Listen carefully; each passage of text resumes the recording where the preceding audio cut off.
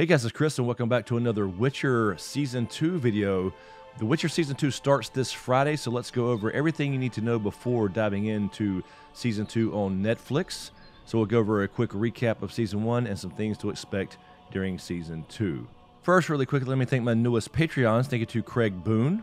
Thank you to Michelle Everly for the upgrade. And thank you to Nobi Dupree as well for joining our Patreon community. I really appreciate the continued support.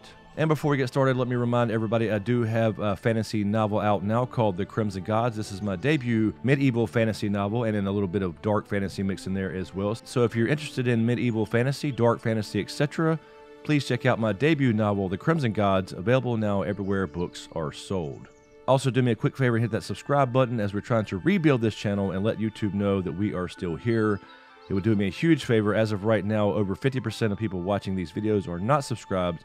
So do me a huge favor, hit that subscribe button so we can get this channel back on track as we head towards House of the Dragon.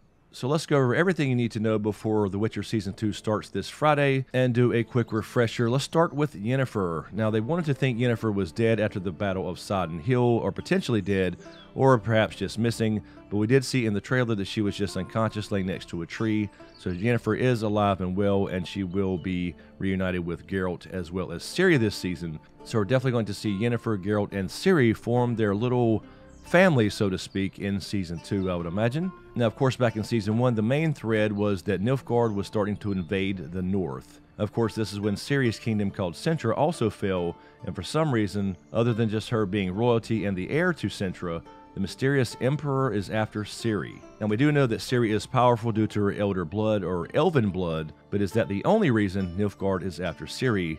No spoilers in the comments, please. And of course, the main face of Nilfgaard has been Cahir, so we have not seen the Emperor himself, and for good reason, answers are coming. Cahir has been kind of the lead to hunt down Ciri, even hiring a changeling to pose as Mousak, a man Ciri trusts very much from Cintra. Now, Ciri obviously is very special with this elder, or again, elven blood that she doesn't know how to control yet, as far as her powers, and destiny itself will still be a central theme throughout Season 2 as well. And they finally found each other, Geralt and Ciri, at the end of Season 1 after Geralt had claimed the Law of Surprise, remember. I did some videos explaining how this works, but it is big in their culture. He was to be given something from her parents, Duny and Pavetta, that they didn't know they had at the time. And of course, when he claimed the Law of Surprise as he tried to leave, they had not known that she was already pregnant with Ciri. Oops. So with Ciri being Geralt's destiny and her parents supposedly dead, Geralt does become a father figure to Ciri and Yennefer a mother figure as well, as they will kind of form their own tight-knit little family. Both Geralt and Yennefer are sterile, so they couldn't have children of their own, and Geralt's was due to his Witcher trials, which I explained in a recent video. There'll be a link in the description below on how a Witcher is made, why they get those yellow eyes and all that.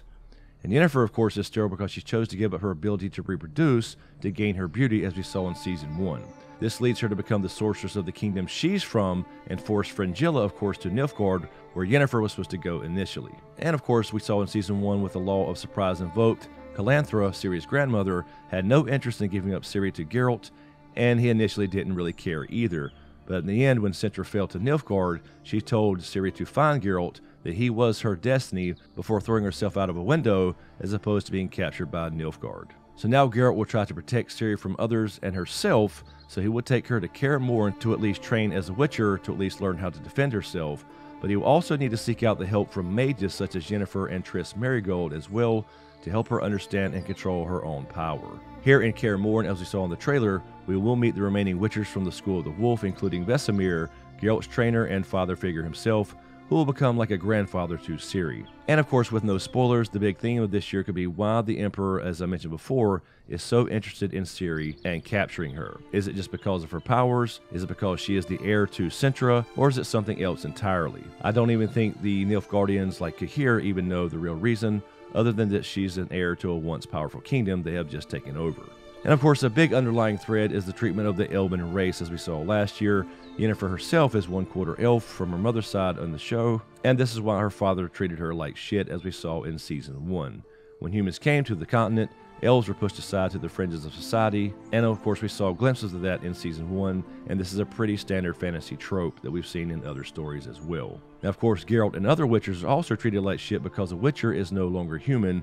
They are essentially mutants, and they are seen as monsters themselves, although they get hired as monster hunters. Also, quickly to mention, this season we should have a singular, coherent timeline, as opposed to Season 1 where we saw 3 different timelines that were definitely a bit confusing before they all came together during the last few episodes, and we saw the different timelines converge where Ciri met Geralt in the woods. So overall, that's all you really need to know before watching The Witcher Season 2 this Friday. We'll definitely do some videos breaking down some of the stories as well as live streams, so be sure to subscribe to the channel to get everything. And as usual, thank you for all the support, especially you guys on Patreon, and a huge shout out to my executive Patreon SmokeScreen producers. And if you dig what I do here, please give these videos a like, comment, and a share. And of course, be sure to subscribe to get everything and click that notification bell so you're notified when I drop a new video. So thanks for watching, and we'll see you next time.